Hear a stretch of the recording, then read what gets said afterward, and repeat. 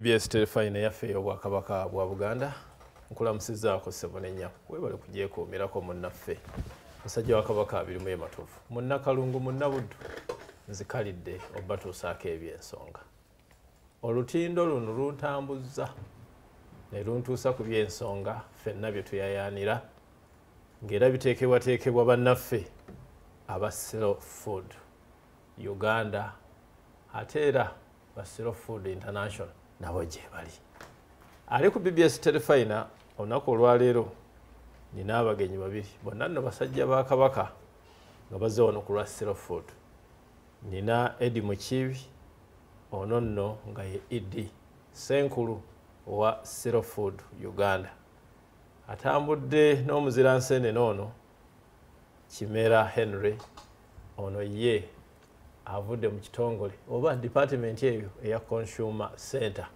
bwe bakola emirimu mu Slow Food naye kambasabe bababuuzeeko aye tulabe biki batuleetedde si bapya nnyo batera okujja ne bayita wano ku Terefayina okutegeeza ensi mwayi Mukiibi abantu babuuzeeko abalabi baffe mwenna tuli basanyufu okubanga era mutwegasseeko ku TV yaffe Terefayina eyaffe okuyiga okusoma ate n'okukubaganya ebirowoozo wow Neriko sobo neyanziza neyanzeege benna abatulaba abalala n'abawuliriza nsanyuse nnyo okubanga nzize ku BBS Terefayina okujja okwogera ku nsonga enkulu ennyo emmere bwe bulamu nkolera ekitongole kye bayita Consumer Center Consent nga kitunuulirira omuntu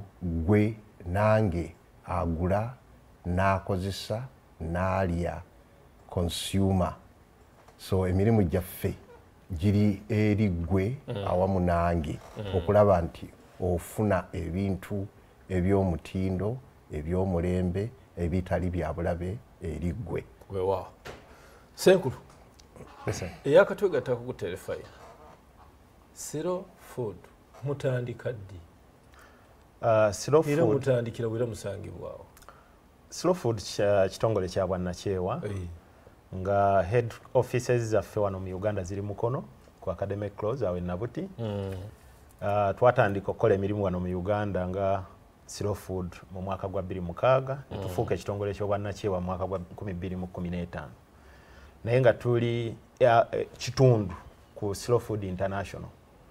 Slow Food International headquarters ziri Italy mu mambuka g'eggwanga lye bayita Italy mu Europe oba e Bulaaya nga era nze mukulembeze wa Slow Food International oba muyite president wa global movement eya Slow Food International.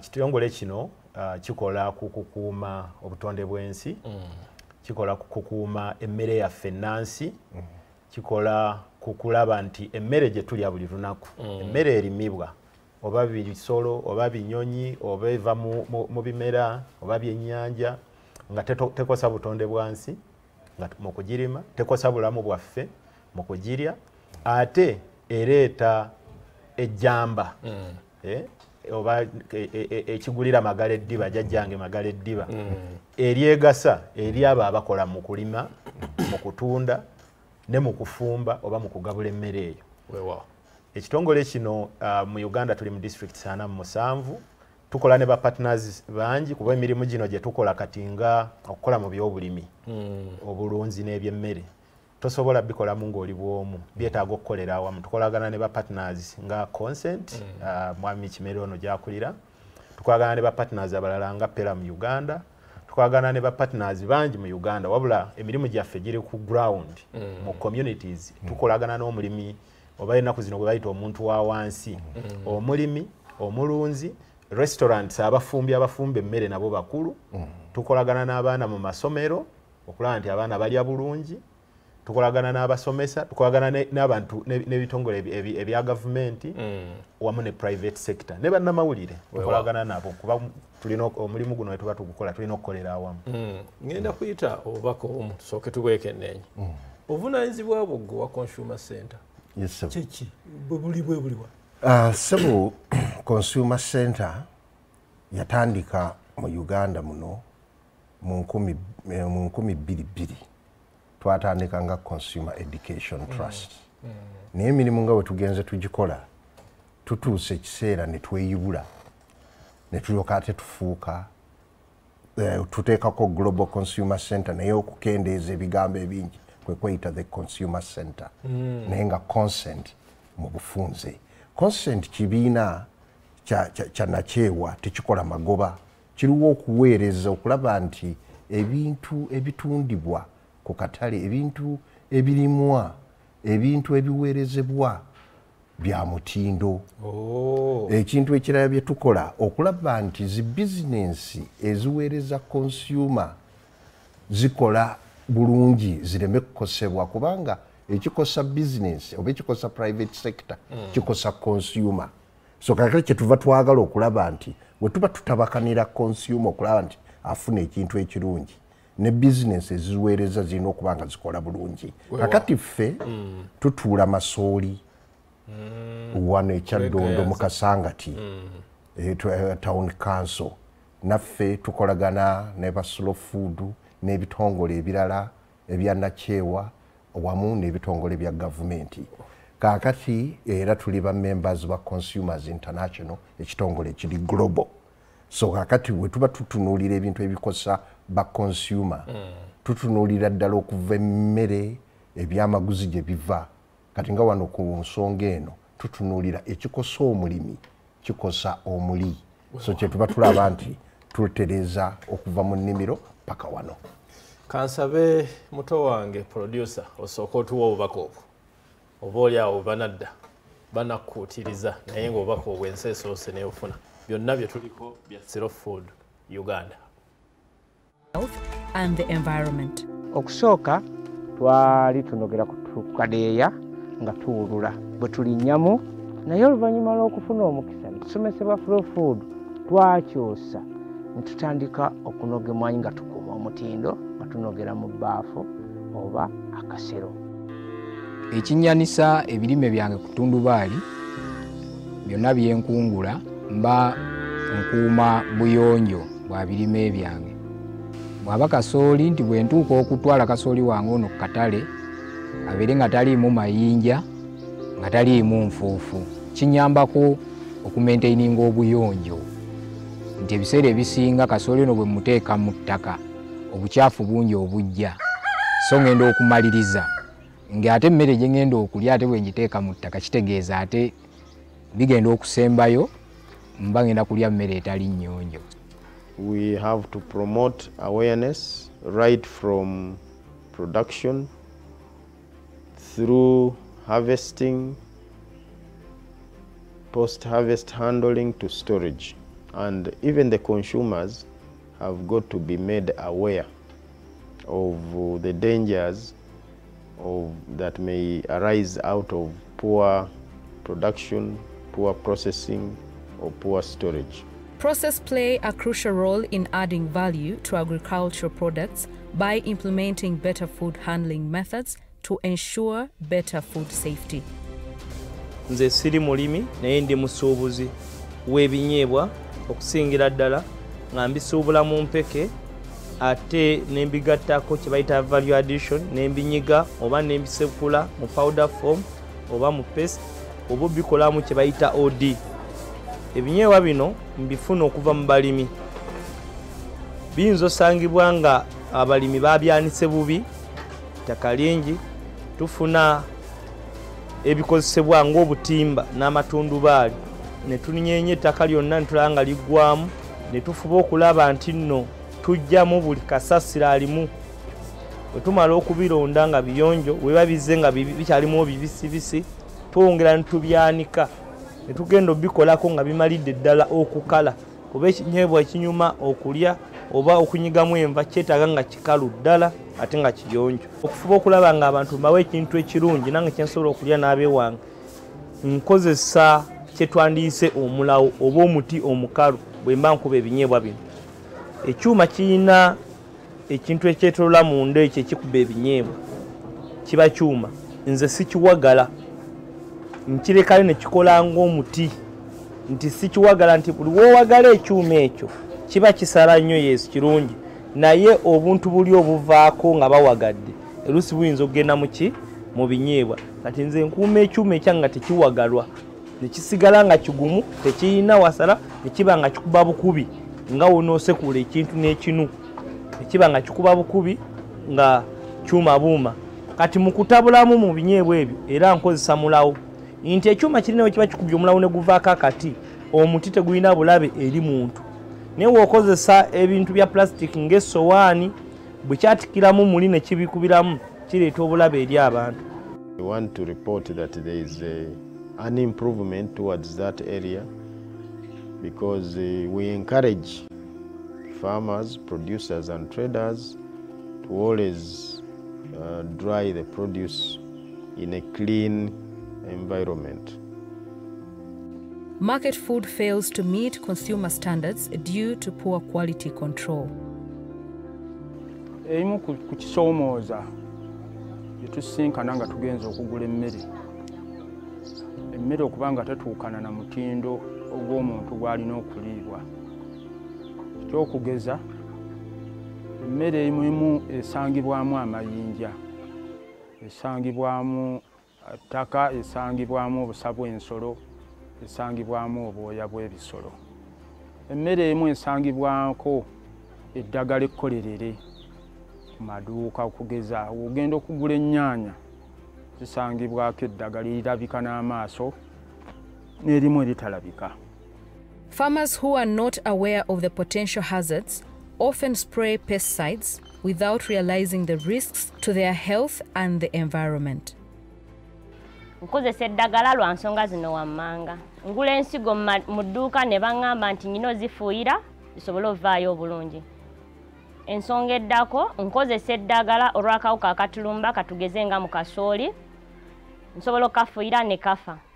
Ensonga eddako nkozesa eddagala nfune bye mba nsimbye bisobole okukula mangu mangu mbitunde nsobole otegekera sizoni eddako. There is a lot of use of chemicals. That is something that we have not made a lot of awareness, and most of our farmers are using those chemicals. I know they are controlling pests, but sometimes they're not guided on when should I apply which kind of chemical. Look at the vegetables that we encourage our population to eat, and in most cases we encourage them not to fully cook them, because when you fully cook them we know that we are killing a lot of the nutrients. But these are, things that have been picked from gardens that a day before or just hours that were sprayed. At production level, many farmers are using synthetic chemicals to produce crops, and these synthetic chemicals not only harm the environment but also are very dangerous to human health. For the well-being of all, food safety relies on farmers, suppliers, regulators and consumers. We always make sure that our food is always stored in a clean, dry place. Then we go on and we give our learners vegetables from our gardens, and we make sure that our learners always take clean water from our purifiers. Then we make sure that these learners, they first wash their hands before eating food. Kati nze okukuuma omutindo ngezaako okulaba nga mpa bakasitoma bange emmere eri fresh, ngezaako okulaba nga ntuukirira abalimi abatafuuyira mmere, nga mpa abantu bange emmere eri organic. Obutafuuyira kinnyambye nnyo n'ab'omu nju yange nti tusobola okulya emmere ennungi etuyamba eri obulamu bwaffe obutafuna ndwadde. Nsaanidde okumanya emmere ennungi eri obulamu bwange ng'ate ennyonjo, kubanga emmere ennyonjo enziyiza okufuna endwadde ezireetebwa emmere enkyafu, ate era n'abantu bange nziyiza obutalwalalwala, n'abajja waka ne basikiriza okulyako nga nnyonjo. There is a reason why we eat food, and it's because of the reason that people are able to grow. People are able to, you see, all that we do requires a nutrient, and most of these nutrients come from the food we eat. So our population must be made aware of why we need to keep this food very safe, why we need to eat the food that our bodies require, because without it, once you compromise on the quality of food, it means that you're compromising the quality of your life. If we protect the health of the animals, if we protect the health of the plants, we are directly protecting the human health. In food safety, we are looking at protecting ourselves from the dangers we would get from food that we eat.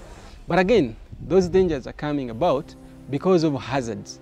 So as Slow Food, we want to tackle those hazards that are causing these kind of problems that we're facing in the food system. We need to make it everyone's concern, as long as we know that you and me can contribute to the safety of the public. Slow Food Uganda implements several initiatives and innovations to ensure food safety, which include food education and awareness creation, supporting organic farmers to access market for their products, and also influencing local policies to ensure that food safety is enhanced. We would wish to see, and we aspire to see, that consumers get safe food throughout. And it is good to know that through collaborations, we can sensitize the consumers to get to know what, if it is not safe, it is not food.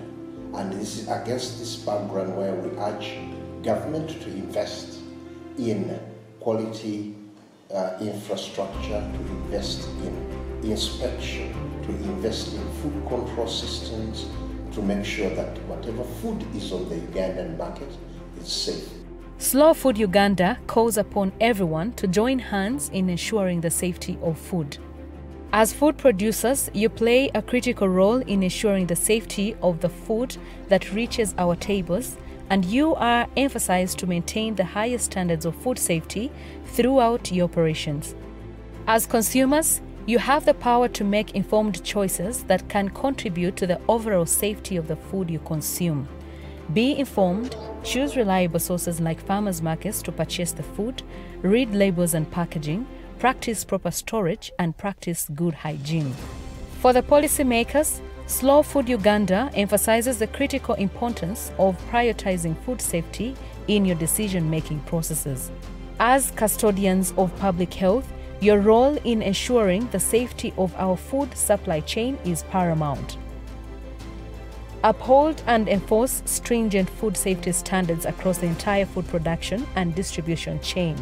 Set clear regulations and guidelines that promote sustainable and good production practices, safe handling, transportation, and storage of food products.